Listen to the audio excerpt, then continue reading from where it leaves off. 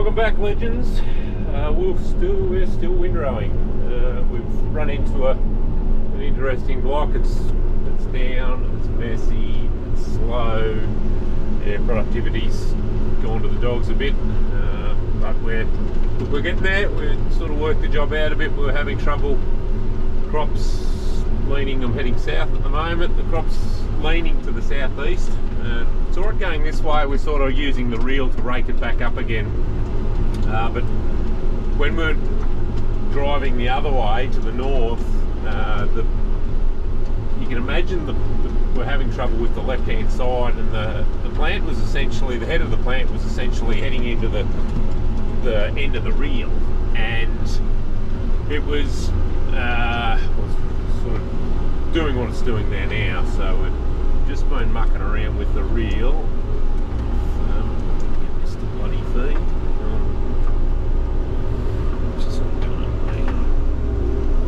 Doing this, but we'll have to just back up a whisker and just get him to kick off the mat if we can. Come on, buddy, catch again.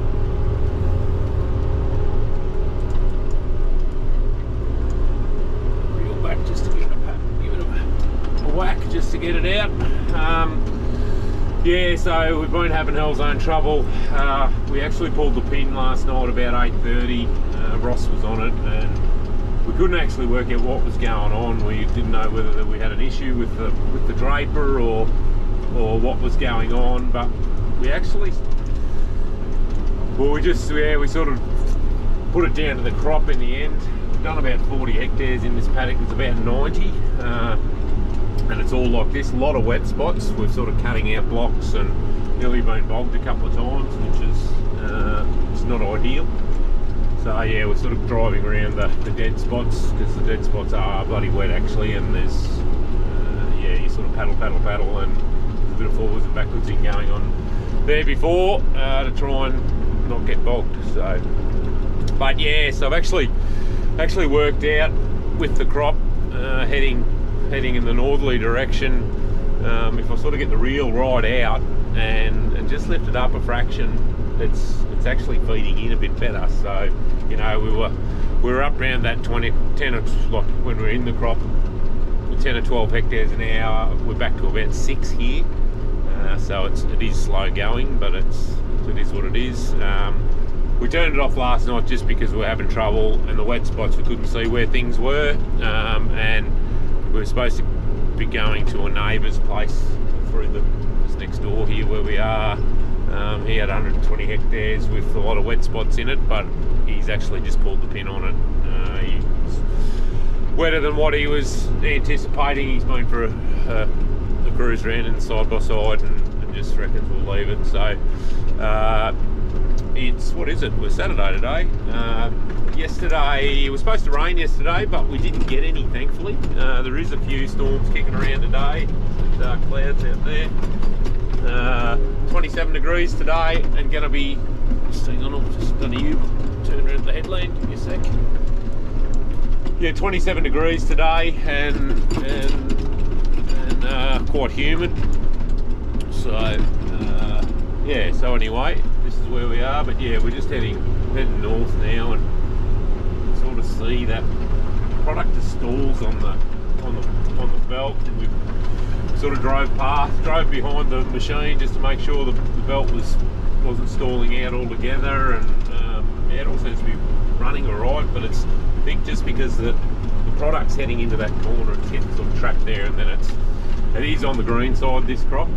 There's not a lot of shattering going on, and so there's plenty of weight in that, but it just is probably where a top cross auger would be helpful, and it'd just turn that crop round and head it out the hole. So anyway, we're getting it done. But so yeah, a couple other things. EarPods are in again, so a couple of podcasts this morning, just a bit of Spotify at the moment, because there's not much on the radio. But one I stumbled across yesterday was the Farms for Profit podcast, and it's actually an American one, and a fella I know who I met through one of the adventure crop tours I spoke about in the earlier videos with the sort of motorbike get together. A fellow by the name of Andrew Uphill. He's on the latest one, so go and have a listen to it, and you'll get, he's at Moree, you'll get a bit of a gauge on what's going on up there. And yeah, I suppose you'll hear it in his voice, the toll it's taking on people. Yeah, cracking fellow. Uppy, Uppy's his nickname. So yeah, go and have a listen, and yeah, you'll get a bit of an idea what's going on up there. So we're only getting bits and pieces off the news and that, but I have been messaging Andrew, and there's been seen some bloody disastrous stuff coming out of there, and some horrendous tales. So it'll take them going to take them a long time to get back on their feet. But yeah, no, today it's Saturday today, so yeah, we'll be out of here. I don't know what time we'll be out of here. It's mid-morning at the moment, so we'll get out of here, and then we've actually got to go into Mexico next. We've got to go into Victoria, so put our disguises on so no one recognises us. Yeah, no, only being silly. Yeah, we'll head across there and do, what have we got, 250 acres, 100 hectares for a good mate over there. So yeah, hopefully we can get shifted over there this afternoon sometime, and yeah, we'll see how it goes over there. So proceedings have come to a halt. We've done a hydraulic hose on the front here. Yeah, one that comes across and drives the other draper motor. Just been, I don't know what's just been rubbing in there for whatever reason. Yeah, I rang out, which I don't like doing, rang our hydraulics guy, and he's out on another job. So we'll just see, we might be able to have a crack at fixing it with a couple of reusable fittings, or we might pinch the hose off the other front perhaps. Yeah, but I don't know whether you can see it out there, there's a bank of rain coming anyway. It's pretty nasty on the radar, but yeah, it's actually cooled down all of a sudden, so it'll be raining here in a minute, I think. So I'll get this off and get back to the shed and see what we can do. Coming pretty quick. Anyway, it's still pretty rough. Things got right up. But, probably won't do much more today by the looks of it. Bit of a pain because we only had half an hour there to finish that job. So anyway, we'll try and get the hose fixed, and yeah, if it stops raining we'll go back and put it on and see how wet it is. But yeah, there's a fair front coming through anyway. Hey, there you are. So we made a call to Dan at Specialised Hydraulics. He was out on a job, and yeah, he was going to be back at his shop tonight, so been lucky enough to call in there and we've got new hose. So yeah, massive thanks to Dan. He was actually there helping someone else as well, so it worked. But yeah, he's as I've mentioned previously, he's having a real red hot go. I don't know when he gets time to sleep because he's runs a 24-hour service, which seems a bit nuts. I think he does have an apprentice on, but Dan wouldn't be 30, he'd be only mid-20s probably. But yeah, he's got a machining shop there as well as hydraulics. So anyway, we'll get this back together and get this half an hour done. Hopefully, I don't know what there's been some big rainfall in very limited time. We're hearing there's been 75 mil in about half an hour, 45 minutes, about an hour to the north of us. Where we've got to go tomorrow over the river, which is only 30 k's away, not even. They've had, you know, 10 to 40 over there. Yeah, so we didn't. I think we've ended up with 5 or 10 here, so we've been a bit lucky. But yeah, one thing I'll just point out, what's really good for cordless power tools is leaving them out in the rain. So I picked all the other hand tools up, bar the most expensive one. So anyway, we'll get this on and we'll get cracking. Well, we're the day after yesterday again, funnily enough. 40 mil in a storm last night. It was an absolute cracker. It just threw it down. But Lake Uppy and Downs is filling again. Managed to get that windrowing done, but we've had a we've got a major issue with the windrow. I'm not sure whether we've done a wheel motor or a hydraulic pump. I have been on the phone to our mechanic today, or this morning, just having a yarn to him. He's not all that familiar. Knows the basics with the MacDons, but yeah, that's sort of about it. So I've got a couple other guys I can ring, but given the rain, look, we probably won't. We might windrow a bit of this later stuff that we've got here at home that's still quite green, but sort of anything that hasn't been windrowed by, I sort of said during the week, anything that wasn't windrowed by this weekend wouldn't probably get windrowed. So yeah, just jumped in the air, just going to go for a cruise out the other farm and measure the rain out there and just make sure everything's all right. Got pretty rough last night, it was quite windy and yeah, but quite widespread, the rain.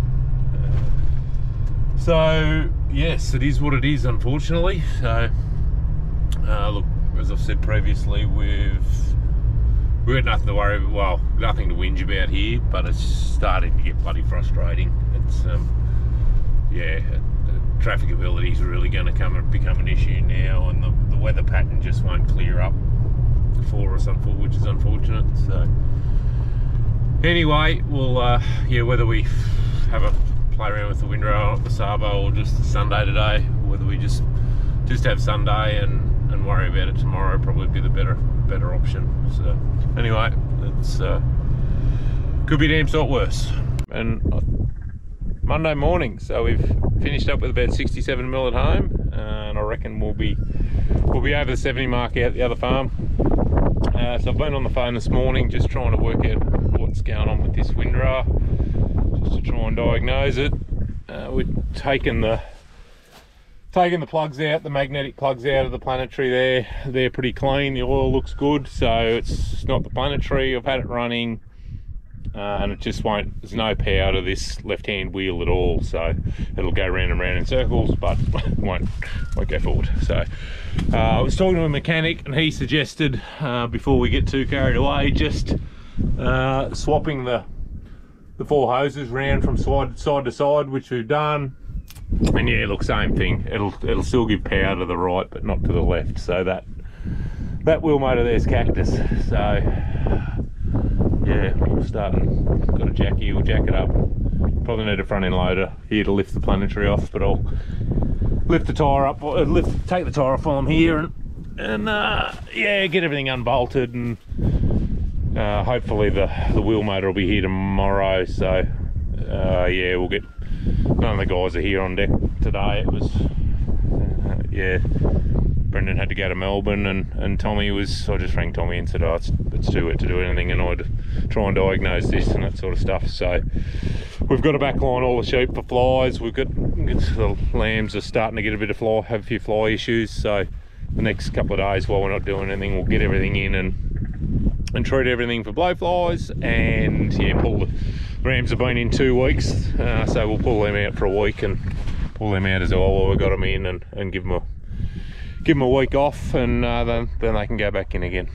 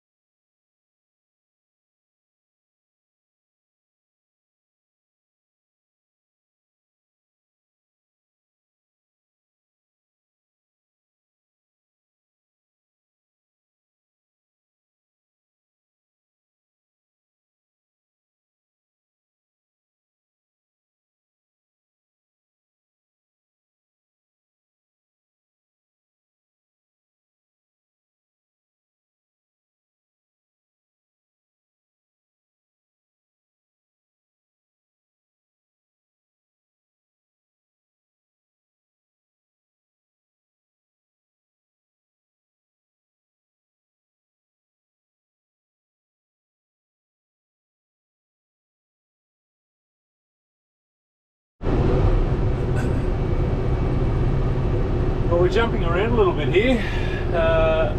We're pressing hay. This contract job that we do on the edge of town. Most years usually do a bit of silage and the odd round bale stuff. This stuff's been down. I can do 2 things at once here because there's a bit going on. Job we usually do every year. Usually do silage for these guys and perhaps a bit of hay. But yeah, so this stuff was cut before the rain. The moisture's it's all over the place a little bit. We're putting inoculant on it. They're just doing it hay, and they are stacking it outside and giving you a bit of room to breathe in. Bit of an update on the windrow, not that there's a lot to update. Apologies for the squealing in the background, it's the buzzer on the baler. Yeah, look, we're still waiting for the wheel motor. It's been 5 days, which is really starting to annoy me, but yeah, freight companies, if you're listening, you need to do better. So anyway, it's in transit somewhere. We're not too sure where it's coming from, so hopefully Monday we should see it. Got the jewels on the big tractor today, which is good. Had a neighbour strip a sample of canola, and it's 5.8, so it's got to be under 8%. So yeah, it's good to go. We've been mucking around just finalising the header. We've done all the calibrations this morning. I've just got to finish off putting the GPS in it, and it's right to go. And then yeah, Tommy and I took the frame off the truck this afternoon that we cart the windrow around with. I didn't actually get a picture of that happening, but yeah, look, if this channel runs for 12 months, you'll get to see it next year. So anywho, yeah, so there is plenty starting to happen. A little bit on the baler. So yeah, we're doing 5-foot bales. This baler's got a expanding chamber, or whatever they call it. So yeah, we can do up to a 6-foot bale. Yeah, our silage we usually do is 4-footers, just because the weight and to wrap them. But if you can see, you can always be able to see that with the glare. Got a couple of columns there that just tells how even the bale is, and then it just counts up. And just bear with me. Try not to make you seasick while I'm hanging onto the steering wheel. I'm turning it. We'll skip a few rows.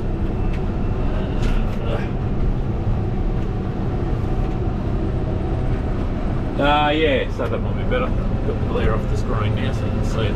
Yeah, so you've just got the two little black lines there, and they'll just flicker up and down, and that tells you how even the bale is. But when we're sort of here where the roads are good, you don't have to wiggle much. So we're picking up at about 14 or 15 kilometres an hour, probably a bit quicker than what we usually travel. So that first beep tells you it's at 0.4, and I usually stop about then and just let it come to a gradual roll, and that's enough to take it up to the 150, which is 1.5 metres, and then the second beep's to let it out.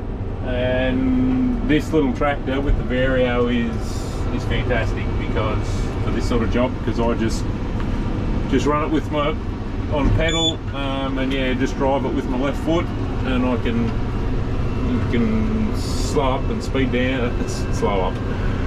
Speed up and slow down as you want to, if I can get it out.